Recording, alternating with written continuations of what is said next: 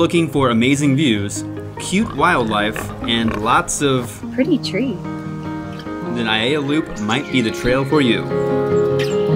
And today I'm hiking with Meghan. Aiea Loop is a 4.8-mile heavily trafficked loop trail that's rated 4.5 stars and is very much legal. Listen, dude, I'm legal. To reach the trailhead, drive up to the Aiea State Recreation Area. Most people choose to park close to the trailhead, but that means walking along the road uphill back to your car at the end.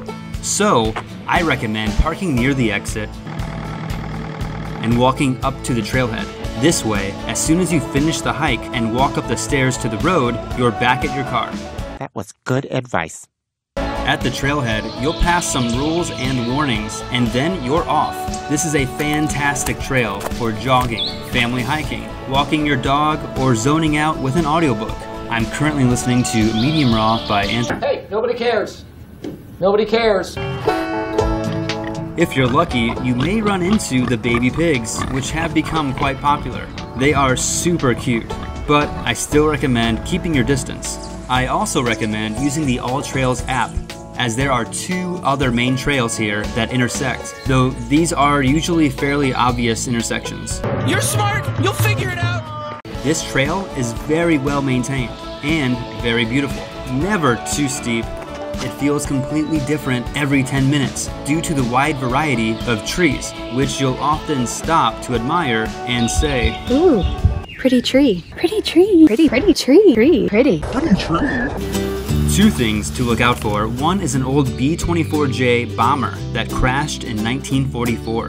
The second is a fantastic lookout with amazing views of the H1 cutting through Halawa Valley.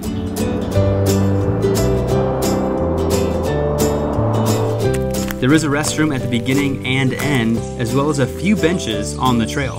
And that's it. Oh, and don't park on the side of the road. Use the marked parking spots only, or else you'll end up like me and return to a parking ticket on your windshield. Naughty, naughty.